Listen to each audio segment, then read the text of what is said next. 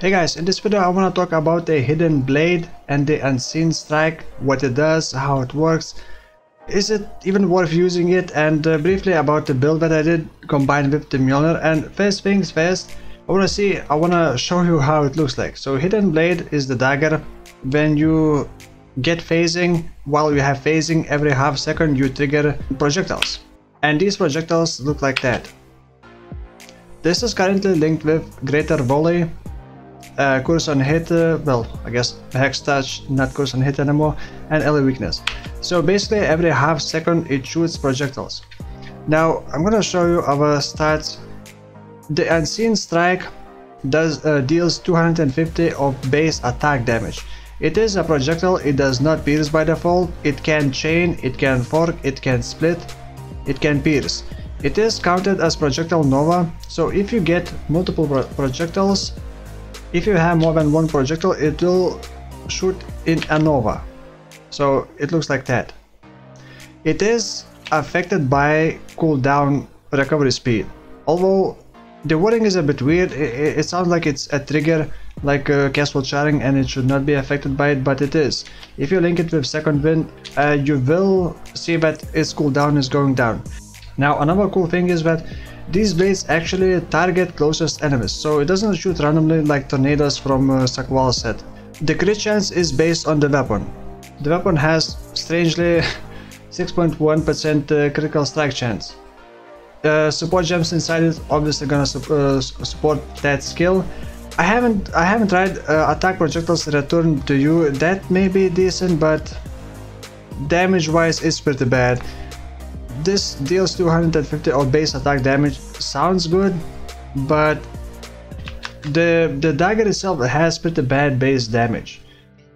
In reality it only has on average 165 average, well, hit damage. So it's pretty bad. You can also stack a bunch of flat damage, maybe do the conversion, but I think no matter what, if you're only gonna be relying on this blade, it's not gonna perform well. One thing I forgot, if you dual wield, it's not gonna use both of them, it's not gonna stack, but each time you gain phasing, it's gonna pick a different weapon. And I tested that with one having like greater volley and another one having GMP, and every time I lost phasing and gained phasing again, it would pick a different weapon, so it's not gonna stack. Ideally you would probably want a second weapon that has very high damage, raw damage, not really DPS because that's based on attack speed, and then it may scale pretty well. But I tried to make a build around it in PUB, and I had like 80k DPS. That's for poison, you obviously could have more, but just straight up front loaded raw hit damage, you're not gonna be doing much with that. So I thought maybe I could combine it with Mjolnir, because Mjolnir only requires you to hit it with it, and it will alternate weapons. Like every second hit will be hit with Mjolnir, and another one will be hit with this blade.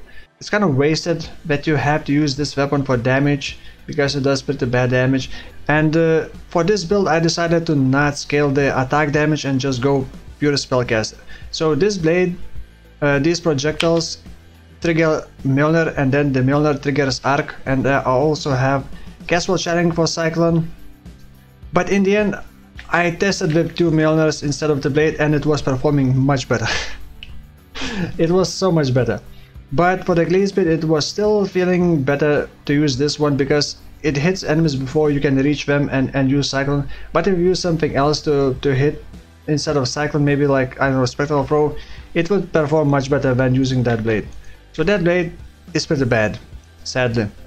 But if you still want to do this build, or well, not necessarily this build, but to do something with that, I also want to mention a couple of things how you can, well, have phasing. You probably would want to have permanent phasing. Not really the cheapest, but the simplest way is to get Watcher's Eye. You have phasing while affected by haste. So you get that, you have permanent phasing, you always shoot these projectiles all the time. That is one way. Another cheapest way would be to go Raider, and that was actually my first plan. The PUB does not have this blade, enabled, I guess, so it does not recognize this skill. So I kind of had to simulate it by using like level 40 spectral throw and then doubling the damage, because it's 116 base damage. So if you double that, it's gonna be like 236, so it's almost close to 250 base damage, and it is a projectile. So that's how I simulated the damage. So if you were to double this average damage, it would be 38, and you shoot 2 projectiles, or well, yeah, trigger it twice per second, so it would be shit damage. It would be just bad. So the cheapest way to have like a permanent phasing would be Raider. You get frenzy charges, and then while you have onslaught or while you are on maximum frenzy charges, you also have phasing. So, and also you can easily get phasing on kill, so that's kind of, you get that, you basically have phasing as long as there are targets to kill. And of course, if you get that, well, just generate frenzy charges on a single target and maintain that, but you're not gonna be killing bosses with this blade alone. Another very easy and cheap way to get that is through the quartz flask. You use quartz flask, you have phasing, and if you are like Pathfinder, you can generate the charges and just maintain it. Hopefully maintain. Actually, I don't know. You probably should be able. This is Scion Pathfinder, so I often still run out of flash charges. Yeah, as you can see, I ran out of it, and it's very unpleasant if you run out of flash charges and you can't trigger it again and you have nothing else to do. Then you can also use withering steps. If you have withering steps and you perform any action, it kind of cancels the withering steps itself. Look, if I perform something, done, cancel. So I actually had Arcane Cloak on my left click because this is kind of mind over matter. I was trying to get more damage to it, so I was using Arcane Cloak, which does give a lot of lightning damage, and also Sigil of Power. But if you use Arcane Cloak while you have Withering Steps, it also cancels the Withering Steps. So that wasn't really a good plan. Now, this build that I was doing was kind of alright. It's kind of squishy. You're only looking at 3.3k life, but also have mana. And this is mind over matter with Agnostic. As long as I don't get one-shotted, I can recover my life and mana pretty fast.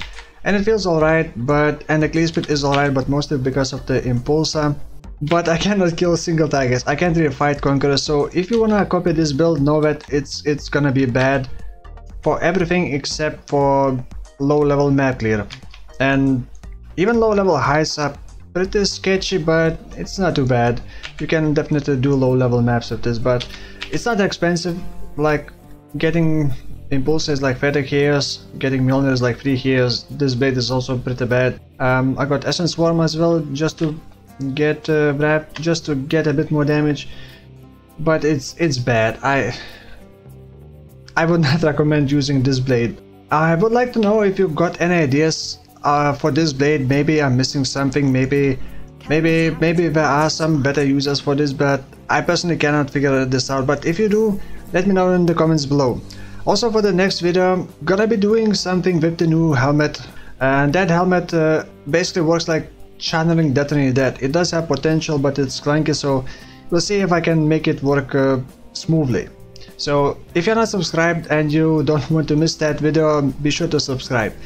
So for now, thank you for watching, and I will see you soon. Bye bye.